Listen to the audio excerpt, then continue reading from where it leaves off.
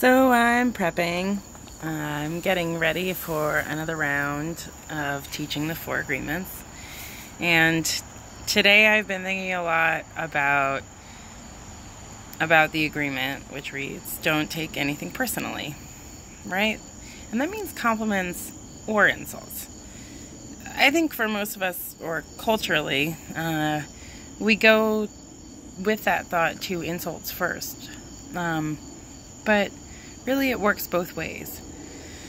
Because when we take a compliment personally, someone thinks that we're beautiful, well, the thought is not, oh, I'm beautiful. It's that person thinks I'm beautiful, which means if that person doesn't think it at some point, then it becomes something that they can take away.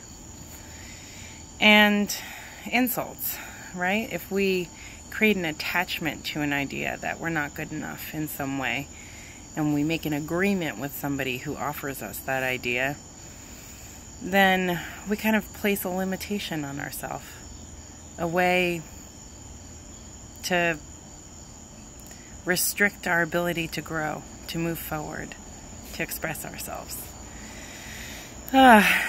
So, you know, it's an incredibly powerful tool to just pay attention to what we've taken personally.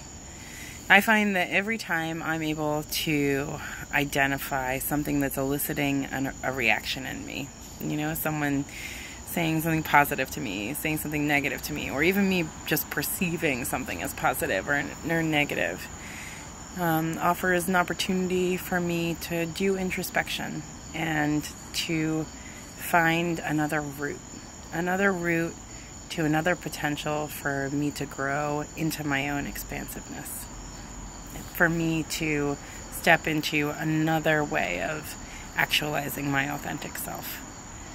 And so I invite you to practice this with me, to just notice when you take things personally, positive, negative, whatever it is.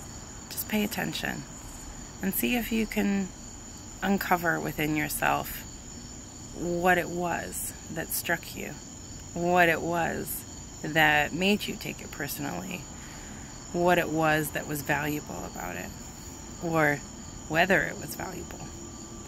I find that just noticing can create the most profound of shifts in me, and I find that that's true for most of us. I love you. I love me. I love us. Have a blessed day.